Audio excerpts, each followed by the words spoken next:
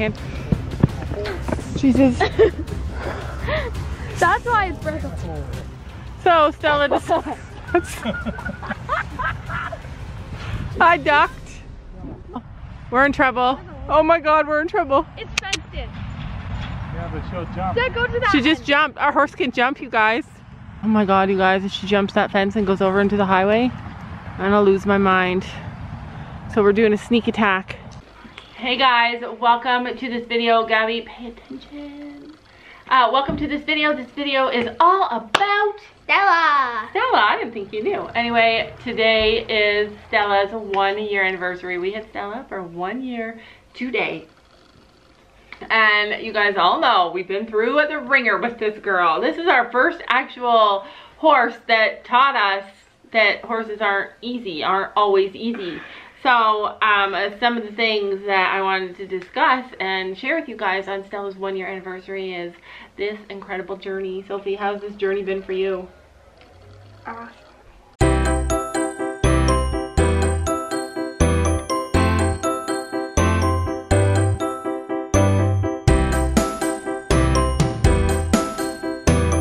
Has this been a smooth journey for you, Sophie? I don't know. Has this been a smooth journey for us?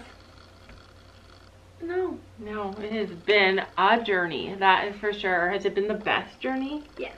Has it been the best journey? Storm. Storm is the best journey for Gabby, but has this been a good journey for us with Stella? Yeah. Yeah, it has been hard, but it has been so worth it.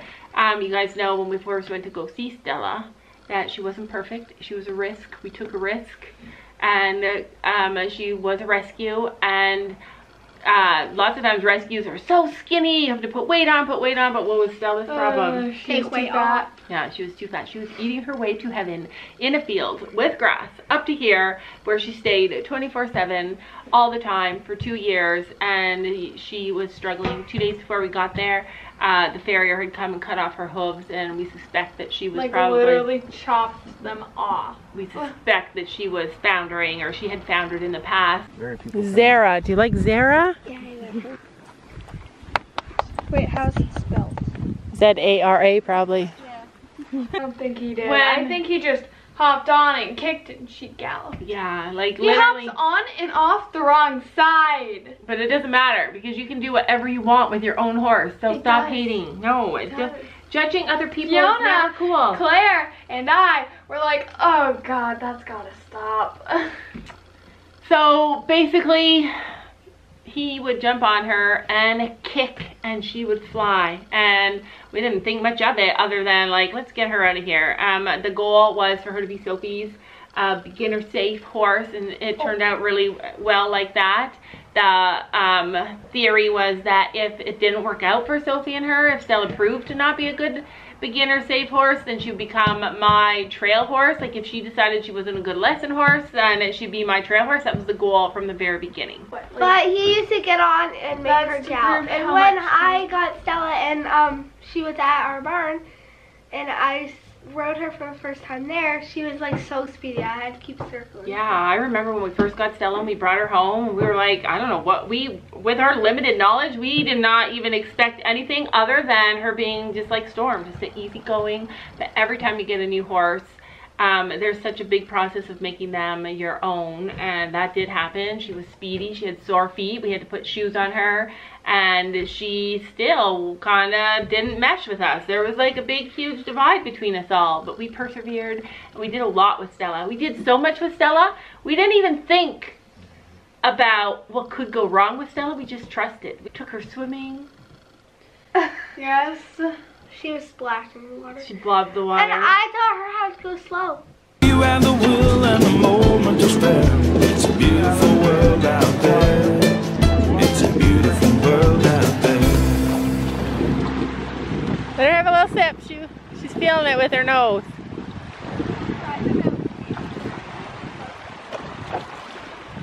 Just drink it. Oh, look at her.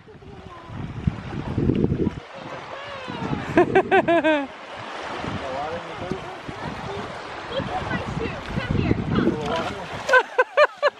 Look at Stella. Yay, good girl. We We took her camping, and I think that was a lot more than she ever expected. But I do think she loves being outside. Do you guys think she loves being outside? Kind of. I think she loves trails. Stella always has to be in the lead.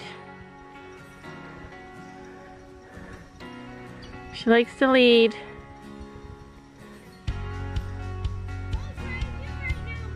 No. We bought her. The man said that she was terrible at loading, that when he loaded her, it was a nightmare. And so we took time and we trained her to load well before we took her on any adventures with us. And she did phenomenal. She showed us that with a little bit of love and a little bit of attention that she could be phenomenal.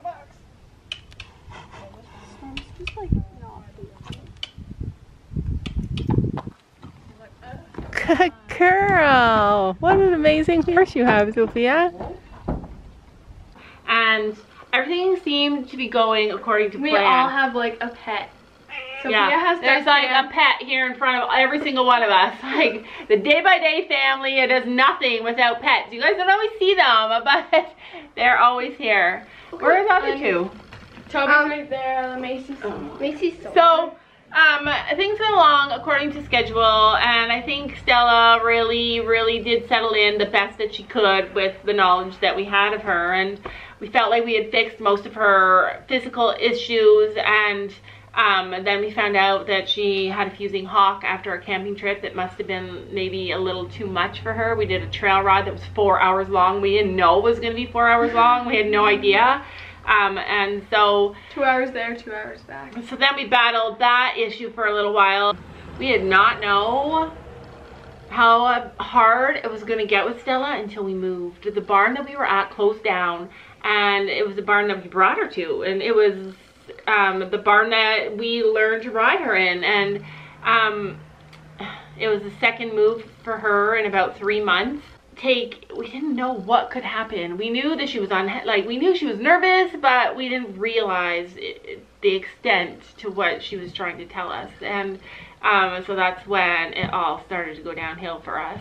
Our trainer was dealing with a lot of issues on her own. Her pregnant mare colicked, and she was moving her horses around, and her husband was away, her support, and she had a lot on her plate. And then she sprained her ankle like in the worst way. Like it was a bad sprain, and she couldn't even be there for us physically. She was there for us emotionally, and all that brought us into getting another trainer, which, like, God has a plan, you guys. Like, we have another trainer now because of all the bad things that happened to us, and we love our new trainer, don't we? Yeah. Like, I can't imagine life without our other trainer. But anyway, so very soon after we moved barns to this big, beautiful, amazing barn, then all the trouble started, and Stella started to spook.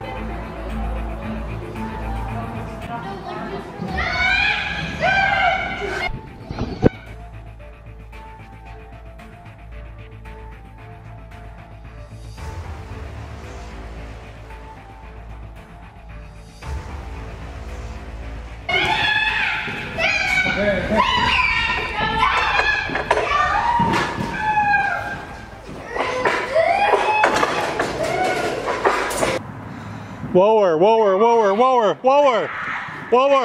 Okay, hold on to her. Hold on.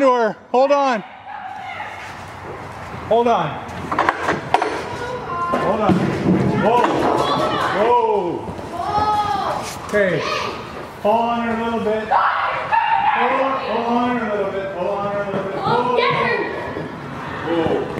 Whoa. Let go of her. I stay down now. No, it's not going down at all. Okay, once you get one ASAP. Is your back? I think I don't know, I might have broke my pelvis. Yeah, it got really scary. It was a really scary time. We didn't know what we were going to do with Stella. We were all afraid to ride her. It was just a really scary time. Did I catch that? I don't know, did you see that? It. She jumped from like there. The cat just came, whoosh, and jumped. Hopefully we caught it. And now we're gonna be. But anyway, so after the spooking, things continued to progress in a downward spiral with Stella, and she got on around bail, even though she was supposed to be losing weight, and her weight started to get bigger and bigger and bigger, and the crest on her neck started to get bigger and bigger and bigger. And then I just kind of stood back and watched, knowing that this was gonna explode on us, and I was watching because I knew it was gonna happen. I was watching every single second, and the minute that she showed signs of foundering, I called our vet. I called him right away, and he came and he said, you know, she needs something different. She needs a smaller barn. She needs a smaller environment. Some places she can walk around in a tiny area, and you guys are gonna have to get her weight down no matter what. And and so that's what we did. But by this time, we just moved to our new farm, which has a barn and an arena. Yeah, like just in the nick of time, God gave us this farm and this barn and this arena, and we were able to bring our Stella home. And it was pure freezing cold winter. Put shoes back on her, and we took time and we just bonded and spent time with her, and we found her a little friend and to keep her company. Yeah, that's how Willow was born. Yeah, that is how Willow was born into our family. And we let her out in the arena in a very small paddock. A lot of people thought that we should get rid of Stella. A lot of people thought we should lease her out. A lot of people thought that we were not the right family for her. And all along, I maintained that we're not going to ever quit Stella. And the big reason for me was that Stella has health issues. It costs a lot of money to heal. A lot of money every single month. She has a history of running when she's scared, and putting her in a new environment, and us knowing all of these things. Like, how do you rehome a horse that you don't know if they're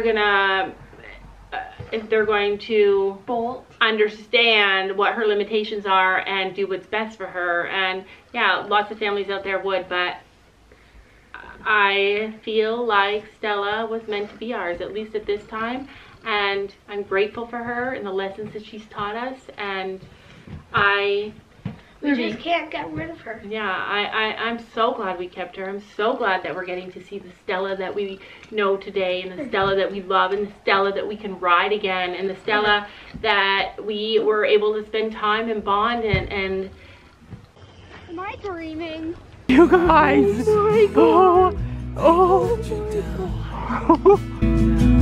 So we better stick together. Let's come whatever. We're not coming home tonight. We're living quick in this world, gonna get it right now. We only need the two. She's either really dirty and doesn't like it, or she loves us, or she wants a treat. We only need the two of us together. Good girl. You're amazing. See, she's just holding out, you guys. Everything worth having is worth waiting for.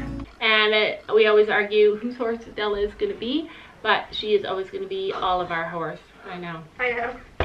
She is always going to be all of our horse, because we have all had a part in her. Gabby does a lot of work with her, training her. I do a lot of work loving her. And I taught her how to go slow before. Sophie did a lot of bonding with that girl. You'll see in the video where we went in the winter, and we went after she spooked a lot, and we took a step back, and Sophie spent so much time working with her, and I think that played a lot of in who she is now too. I wanted to thank all of you guys for following along in our journey with Stella. It's been a crazy journey, just like you just saw, but it's been one of the most rewarding journeys of our life. I'm so happy to have you guys along with us. Something I didn't mention was that you guys have helped us so much in Stella's journey. Every single one of you plays a part in Stella's journey. I wish every single one of you guys could come and meet her and groom her and spend time with her. Anybody who meets Stella is somebody who loves Stella, and I am. And I want to just say thank you from the bottom of my heart, from the bottom of all of our hearts, for being there, supporting us, and supporting Stella, and loving her. So thank you guys so much for watching. We'll see you back here in one more year for Stella's 2-year update. Bye. I've been pushing away everybody I love.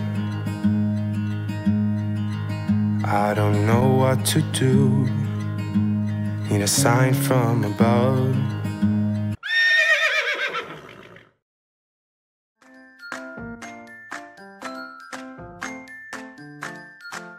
don't forget to make sure to hit that subscribe button down below.